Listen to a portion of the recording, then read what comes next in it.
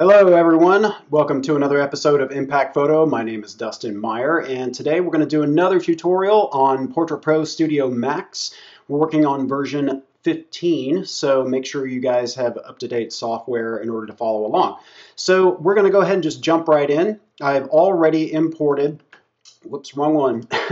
I've already imported a image from Lightroom. This was from a marketing campaign last winter with Goodwill for their new fashion line. So we're going to just dive right into it. So when you first import, make sure that you have your sharpening increased because otherwise it makes it a little tricky for the software to find the edges of the face and all that good stuff. So we're going to click on New Face. Now keep in mind that when you first import into PortraitPro StudioMax, it's going to try and automatically find the face and also automatically try to adjust any enhancements to the picture.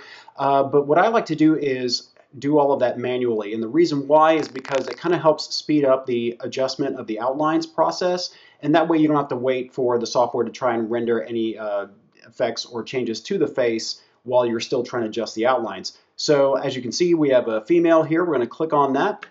And we're going to use the space bar. Sorry, we're going to use the control button. And we're going to click on the outside of the eyes. And now we're going to zoom out and then we're going to do the nose, corners of the mouth. And we're going to do the eyebrows. And the whole point of this is to try and do this as quickly as possible to save you time. And you can get as specific as you want. I know in some of my other videos I get a little specific with it, but today we're going to just try and go over some of this without spending too much time. And let's see here. Alrighty, and just always make sure that the inside of the eyes are all the way to the white of the eyes, not all the way to the corner of the eyes. And the reason for that is the adjustments to the eyes are always going to be just the color and the white and the brightness of the eyes. We really don't want that to affect the outside. So now you'll get to choose whether it's mouth opened or closed. And since we're in here, we're going to do mouth open.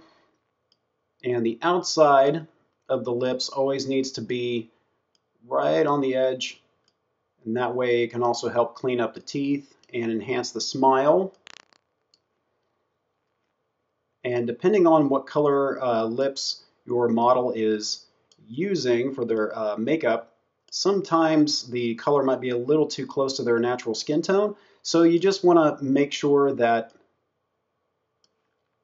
you do a little bit more accurate adjustment. And that way, if you need to do any teeth whitening or whatnot, then that's accurate as well without losing the lip color.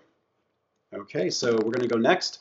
Now, if you happen to have somebody who needs a little bit adjustment of the face, whether you need to slim it down or make it more round, just go around the jawline. This is really important for people that need a little bit of face contouring. But again, we're just being a little bit careful here. And also one more, because you can actually slim the face or change the face altogether. Okay, so you can click over here or just mouse over and it'll remove. There we go. And we're going to do just zoom out a little bit here. All right, and as you can see already, it's done a really good job. It's enhanced some of the skin tones. It's already taken away some of the facial shine. And we're going to go into the face here and just do a comparison. The teeth have been cleaned up already. It's added a little bit of lip color so that it doesn't look as washed out, especially if you're using flash.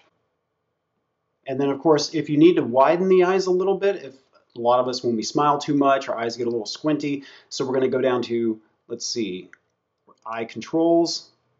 We're going to go to, and we're going to do eye widening just a little bit. Because one of the things about pictures is you always want to have a little bit more eyes open to help make a connection with the person that's viewing the picture. So let's see. And then you can also change the shape of the nose. If you want to make it smaller or longer, you can also do head forward if you need to. So sometimes people get a little bit of double chin, and then we're going to do just a little bit of face shape, just kind of tuck her chin in a little bit.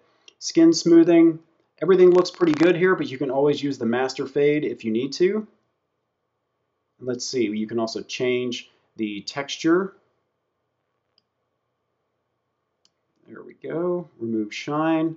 Find shadows around the eyes just a little bit to get rid of some of those eye lines. There we go. Now, skin lighting is always a good one. Sometimes what I like to do is zoom out just a little. And that way I can just double check overall what it looks like. If you want, you can fill in some shadows a little bit on the left side. You can add a little bit more modeling light if you need to bring it up a little bit. Sometimes you can do fixed lighting if you need to. There we go. That looks good. And let's see, we'll add just a touch of contrast there. Perfect. Okay, so let's go back. Now we're going to do eye controls. I'm going to bring it out just a little bit. There we go. Let's zoom in real quick and see how that looks. This way you can add a little bit of color and whitening the eyes. Now, as you can see, you guys, I'm really trying to go for a very natural look.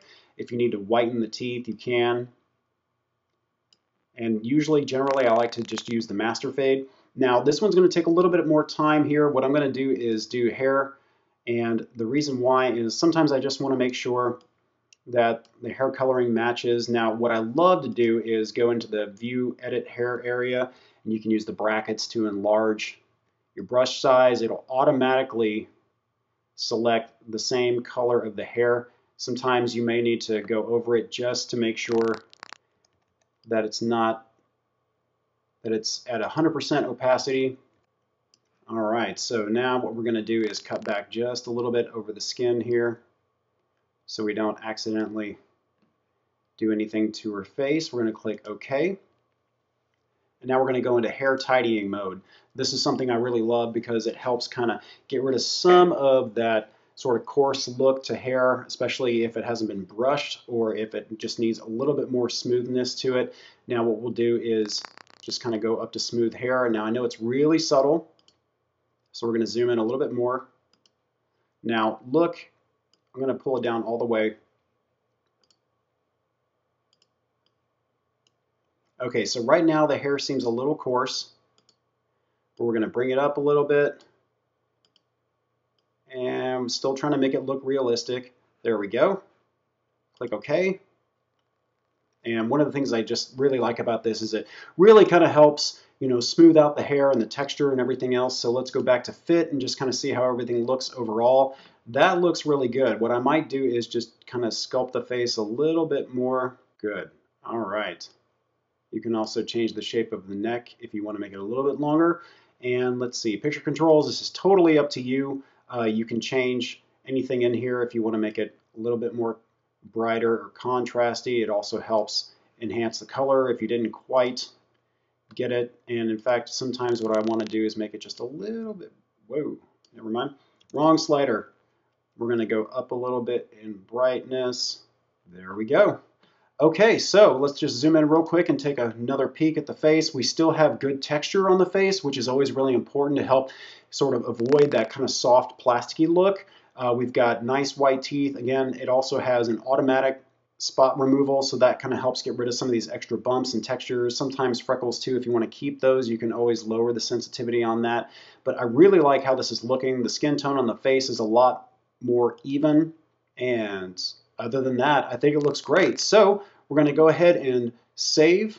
Now, if you have the current version of PortraitPro StudioMax, you can have the plugin installed in Lightroom. And what that'll do is it'll automatically import the picture back into Lightroom so you can keep it inside your catalog and just keeps everything nice and seamless. That's another episode of PortraitPro StudioMax. Thank you so much for watching. Always keep an eye out for new episodes by subscribing. If you like what you saw today and you find it really helpful, you can always give it a like. And if you have any questions, leave it in the comments below. I'm going to post a link to the trial version for the software so you can check it out for yourself. And today's episode was sponsored by Nikon. So thanks a lot, and we'll see you next time. Hey everybody, this is Dustin Meyer, and today we are going to do a Lightroom tutorial on color correcting an image. We're not going to really go into retouching, we're going to go into a different video for that. Today's mostly going to be kind of going for the film look. So I'm a big fan of Jose Villa, V-I-L-L-A, and you don't have to spell Jose. Well, you should know how to spell it. Anyways, josevilla.com,